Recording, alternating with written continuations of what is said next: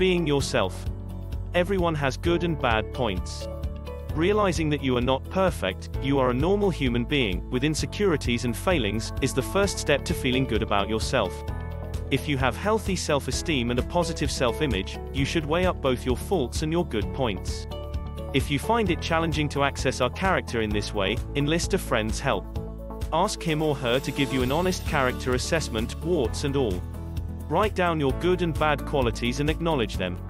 Be proud of your good points, the exceptional capabilities and characteristics that make you uniquely you. But remember that some good qualities have their drawbacks. Virtues like modesty and humility can be deterrents to establishing self-esteem. Mental calm and strength, the tranquil, quiet state that allows you to be perfectly centered, gives you more control over your thoughts and actions. When faced with a potentially stressful situation, you will be aware of all the options open to you. If you are strong and calm, you can stand back, become more objective, and rationalize your feelings. Tranquility may seem challenging to achieve if you are angry, frustrated, or afraid. But if you look upon these emotions as a normal part of life and know what causes them, it will be easier to overcome them. Try to express your feelings openly whenever you can.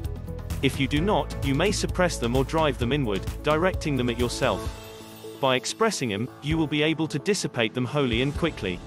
This content is meant for informational purposes only.